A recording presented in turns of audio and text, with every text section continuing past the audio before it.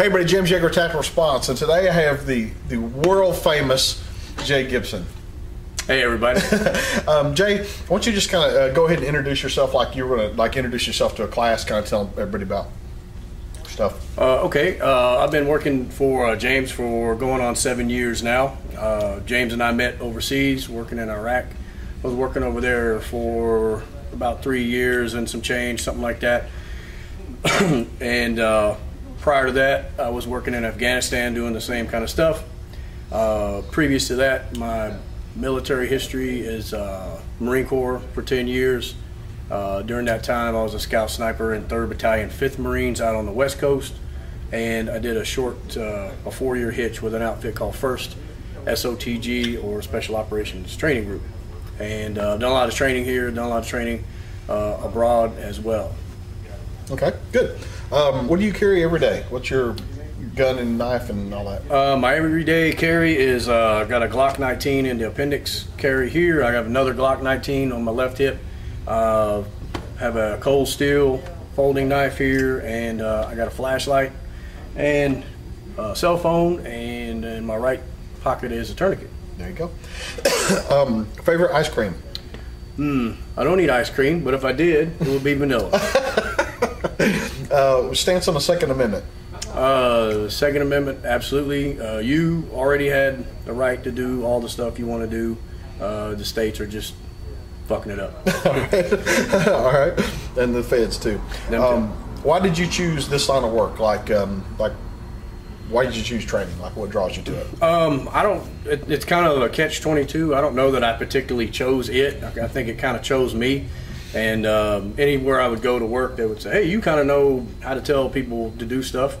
And so I just kept finding myself into more and more and more training deals. And when I would go to work, we're always training our replacements. We're always training the new guys.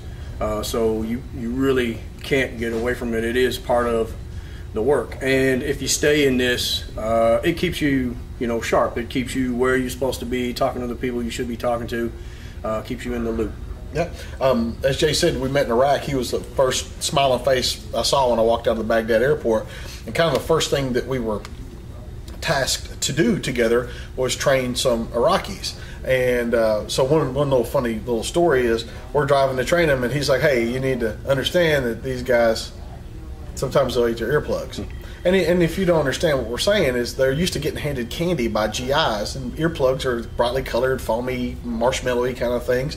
And so sometimes Iraqis don't get it because they don't wear eye and ear protection. They don't get it, and you hand it to them and they start eating it. So, he says they're eating their earplugs, and I said, hey, listen, Jay, I know I'm new to Iraq, okay, but I'm not new to training. You can't pull the old, hey, they're going to eat their earplugs on me.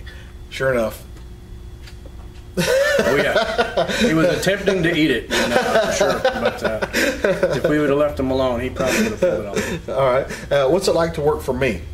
It's not as bad as the world may think. If you've got all your shit in line, you'll be good to go. And no matter what I say, everyone wants, it must be hell. No, just keep your ducks in a row. You'll be fine.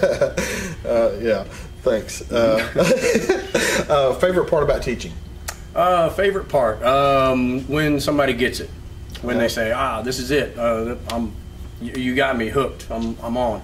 Yeah. And I like that. Just one more on our side. I'm good with that. Right. Good. What do you do when you're not teaching? What do you do in your off time? Well, I like to ride my mountain bike. I like to exercise. I like to hike.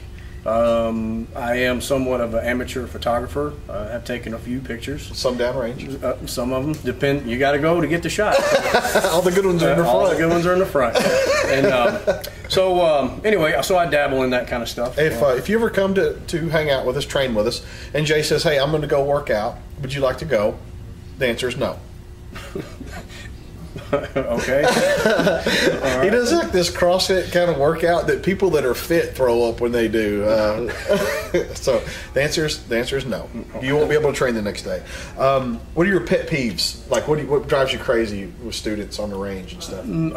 If I'm talking, they start talking. I don't like that. So I'll stop. So whatever you got, it's got to be important. JJ's kind of imposing. I really can't imagine somebody trying to talk over him. They just kind of wander off and get interested in something else. And I said, well, I'm sorry I'm boring you, but when you're done with that, come on back and we'll get All right, so not paying attention. And finally, favorite movie?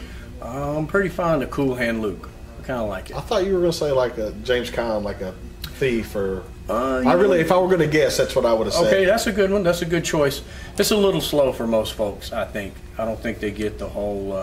There's kind of this undertone building. Right. I don't think we're patient enough to wait for it. So.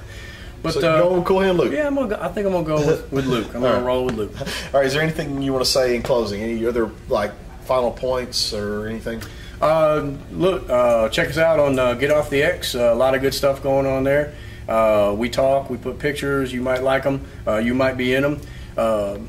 And check out our schedule. Hope to see you in a class someday.